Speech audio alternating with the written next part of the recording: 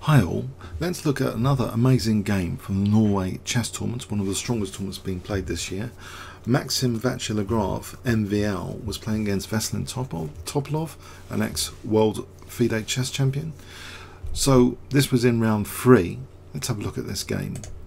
D4 was played and Topalov played knight f6, and after c4 we have e6. As though there's an interest in the Nimzo Indian defense. If white plays knight c3, then there's the option to pin the knight. We have knight f3, as though it's now Queen's Indian territory. d5, which is a very solid response, and now transposing into kind of Slav defense, in particular the Semi-Slav Meron system. So here we see e3, which is quite a popular move actually. That's the most popular move to play e3, even though it seems to close in the bishop. It means support's added for the c4 pawn. Knight d7, bishop d3. And now the most common move here is played d takes c4, gaining a tempo on that bishop to help this bishop now to go onto this diagonal. So this is often quite an important diagonal for black. White castles, a6. And now e4. c5, not moving this bishop yet, just sorting out this bishop and allowing the possibility, which seems quite aggressive, to play d5 because it seems to be threatening to isolate one of black's pawns. But of course this pawn is a little bit more isolated potentially as well. So how bad is this for black to allow this? The usual move is played here, which is queen c7. So black allows this seemingly, an isolated pawn here, but black, gets a stronger grip on the e5 square and this diagonal generally by allowing this. If black, for example, plays e5, this is actually much rarer as an approach, and white actually is doing well here statistically. For example, like this, white has a nice strong passed pawn as well as a space advantage. So some game has gone like that, for example. It's looked down on to play e5. You might think it's quite logical, but really this is the way which it's usually played. Queen c7, allowing this seemingly fragile pawn on e6. So how can white actually try and attack that? You might think knight g5, is that possible to immediately attack the pawn? Well, this is a move actually, but games have gone with queen c6 here, and it's still perfectly okay for black. This kind of position, the knight can be evicted back, and black can even castle queenside. So it's not a big problem to have this seemingly fragile pawn. If we go back to this position, white usually does play d takes, f takes. And the most common move is not to play knight g5. This is the most common, bishop c2, bishop d6. And now, actually, in this position, it is a common idea to play knight g5, and it seems a bit strange. This bishop takes h2, for example, here. It seems as though this bishop takes h2, but does black actually have time to do that? Knight f8 is the most common move, and that is what is played in this position. If bishop takes h2, for example, this position, and now say like this, white has time to trap the bishop virtually with f4. The bishop's kind of in a bad state. So yeah, there's not really much time to take on h2 here. This is a very dangerous thing to do. So basically we see this retreat move, knight f8, and for those not used to this theory, it might seem a bit odd, but actually black is potentially standing very, very well in this position. His bishops are sorted out basically. There's no major issue with the bishops, and if black can castle queenside, unless there's lines open against his king, this could be a great deal of piece activity. White plays the most common move, f4 here, so defending that h2 now. Black castles queenside, and black's threatening perhaps to kick the knight first and then maybe take on f4 if the knight's blocking the f pawn. Usually white plays queen e2 here. That's the most common, but also this is fairly common, queen e1. E5, and here maybe white likes to white is heading for a kind of planless position, believe it or not. The two main moves here, knight d5 and f5, but knight d5 might be the more aggressive because it's encouraging black to give up a defensive bishop. For example, like this, bishop takes, and now if e takes, bishop d2 or a4 are interesting moves in this position. Trying to sort of get to black's king, it seems the more logical approach given black's castle's queen side to play like this, basically like this, for example b4, and maybe to try and exploit the weaknesses resulting from that bishop coming off. So for example, this position has been a few games, and just trying to open up lines. This seems like a logical way to play it, even if it does mean another pawn sacrifice here. White's got good piece activity and potentially some dangerous compensation going on here. This is the kind of position which is really quite tactically interesting and attacking, maybe more in MVL's style of play. But what he did do was actually the alternative, which has been seen a bit, 21 games in Lightbook, f5 compared to 36 of knight d5. But f5, does it leave white with significant enough plans available? Let's see, I'm just turning any distractions off here. Black kicks the knight and now simply puts his knight back, and black seems to be standing quite beautifully here actually in this position. There's pressure on that pawn, the center closed. Any knight d5 doesn't seem so convincing now. Black also might be stretching out with c4 later and maybe using that c5 square. White plays king h1 here. It seems a little bit on the planless side, and in fact black just centralizes his rook here, which is kind of prophylaxis in some respects against any knight d5, because if black can take, then this e pawn is already automatically supported by a central rook. If you look at black's rooks, they're nicely placed in the center, connected to each other. White's pieces are not so coordinated just yet. Bishop d2, as though there's a potential battery potential here to try and skewer.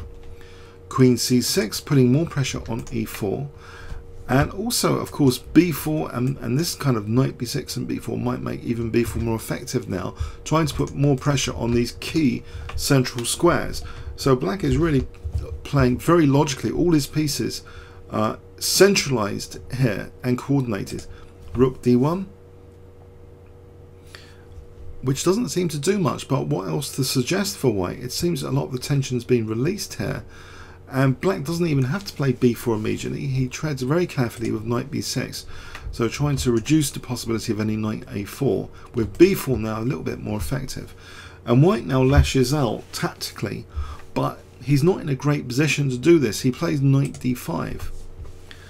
So black's position is really quite amazing from the opening. If you're a King's Indian player, you're used to your queen side being swamped and on the brink of disaster from the opening. But here, from this apparent, first an invitation for the Nimza Indian, then the Queen's Indian, then going into a Slav, and then black still has an interesting position the way he's played it, casting queenside here.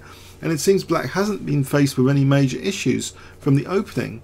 And now white, it seems, is trying to play tactically here, but from a position which doesn't seem that convincing, especially with this latent battery against his king. Black simply takes on d5 here.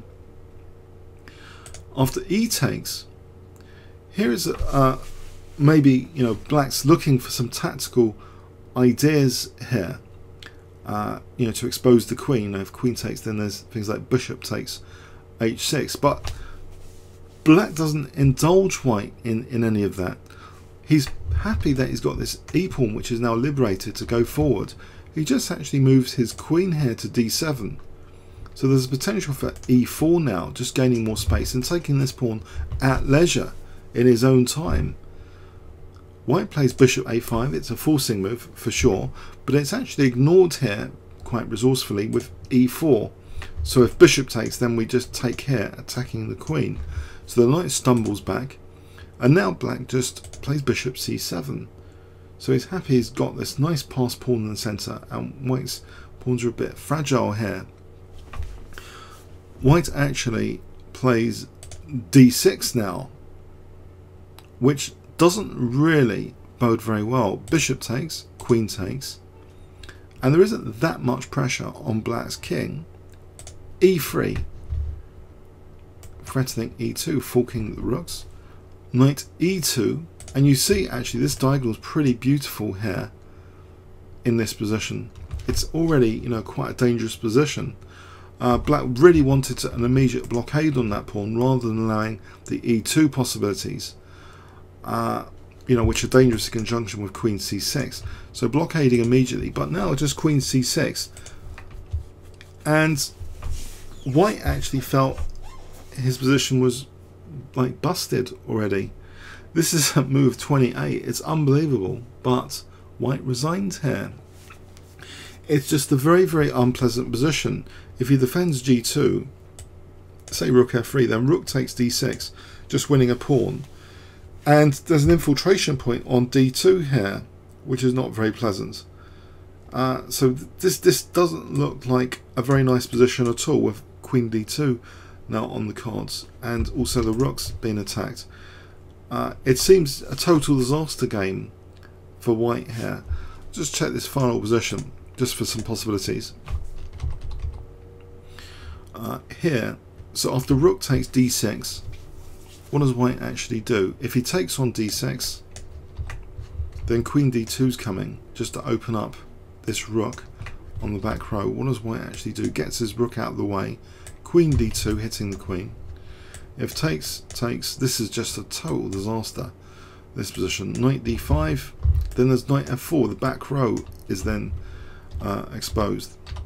So not just the pawn down, but his position's actually completely shattered here. So here, Knight E3, and Black would have to give up the exchange already. Total disaster. It seems, you know, you can see that theory, or a trodden path, is not necessarily a good path from this game. So up to this point here in the middle game, this is actually quite a trodden path, F5. But it doesn't seem to promise White an interesting game. It seems White has to play dynamically, otherwise, as shown here in this game, he didn't really seem to have much of a plan going on. So Black all the time also had the possibilities of C4, let alone B4, but he creates the possibilities as well of B4 now on the cards, being much more significant with this knight maneuver. It just seems as though Black wasn't given much trouble. The critical tactical points here, if knight takes had happened here, then, you know, maybe there's a nasty pin. So that was sidestepped. If queen takes, then maybe there's a little tactic on the queen, you know, either bishop takes or bishop A5. And then things are getting messy. But no, Topalov didn't indulge White in any of the tactical complexities here. He just, you know, kept his positional trump card here with Queen D7. So he's just threatening E4. That's basically a very clear-cut way of playing things, letting the bishops get exchanged. And his E-pawn is dislocating White. And then this diagonal, this is enough to win the game here. If Rook G1, this is very, very passive. Knight G4, that wasn't really an adequate defense. So, you know, Rook F3 was like one of the better ideas. If the queens came off, that's losing a pawn there potentially, and also Rook D2 is crushing there. So there didn't seem to be much of a defense going on here. Knight G4. So here Rook E1 now is happening. It's just a really horrible position.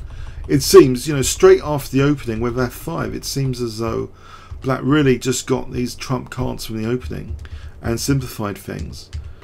And a move like this after Rook takes D6, it just seems hopeless. An amazing game, because it seems to be one of the more simple wins from the Norway chess tournament so far, as though Black really didn't do much, and it shows how dangerous this Slav defense can be if Black's playing a little bit dynamically, you know, casting queenside later. He didn't really face many difficulties at all, it seems, from the surface of this game. What a fantastic, you know, opening choice against Maxime Vachier-Lagrave. Okay, comments or questions on YouTube. Thanks very much.